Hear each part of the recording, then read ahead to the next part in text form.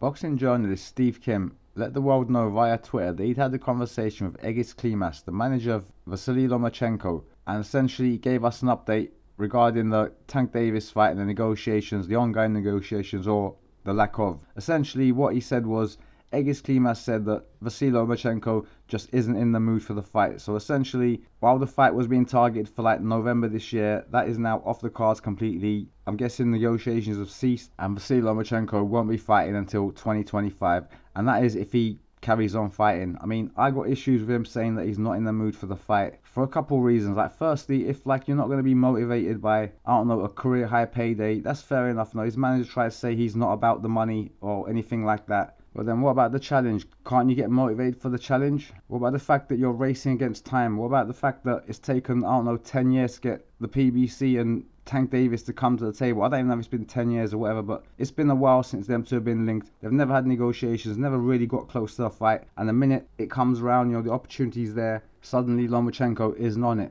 Now, it doesn't make sense to me. I say, if you're not motivated by money or the occasion or the challenge, then what the hell is going to motivate you? I mean, he's 36 years old. If the fight happens in 2025, he'll be 37 by the time it comes around. He's almost aging himself out. It doesn't make sense. I sort of come to the conclusion that I think that Vasiliy Lomachenko is done with boxing. There's no legitimate reasons for me, in my opinion. Like, you can't say I'm not in the mood and that's that. It doesn't really work for me. I mean, I can't see why he wouldn't be in the mood. Big money, big fight, big opportunity. And if you win the fight, you get the second belt, you become unified, and suddenly whatever your purses were previously to the Tank fight, they're going to be more moving forward in the last part of your career. Like, it makes sense on every level for him to take this fight, seize the moment, make the most of the opportunity or whatever, and he's not doing it. He's saying he's not in the mood, he's not motivated. Actually, I'm not sure if he used the word motivated, but you guys tell me, what the hell does not in the mood mean? It means he's not motivated for the fight, and I can't get my head around it. In my head, if you can't get motivated for the Tank fight, the occasion, the money, the opportunity, then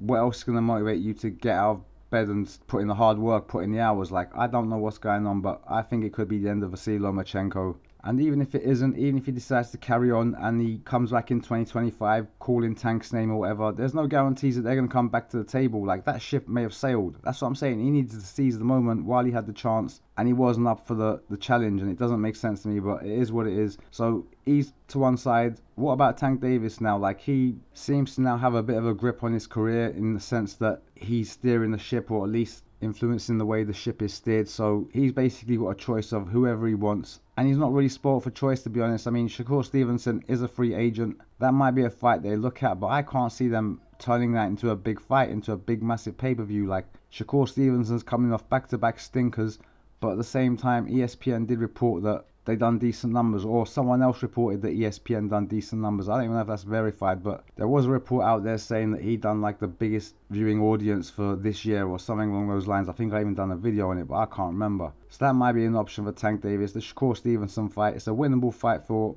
either guy, to be honest. I think Tank would still be a favourite, even though everyone seems to think Shakur Stevenson is this like wonder kid, greatest ever or whatever. I don't even know what. I don't see it that much as everyone else, and I make Tank the favourite in that fight. So that would be a route I would think maybe they would consider going. It's probably the favourite route, to be honest. Like, it's a fight with relatively low danger. I mean, he might get outpointed, there's a danger of that, but at the end of the day, he's not going to take any hard punches, he's not going to take any punishment, and I believe he can beat Shakur Stevenson. He probably believes he can beat Shakur Stevenson. Maybe strike while the iron's hot, because Shakur Stevenson's profile, in my opinion, it's not going to get bigger. He's just going to keep boring people, annoying people, burning bridges, and eventually he's not going to draw many eyes at all.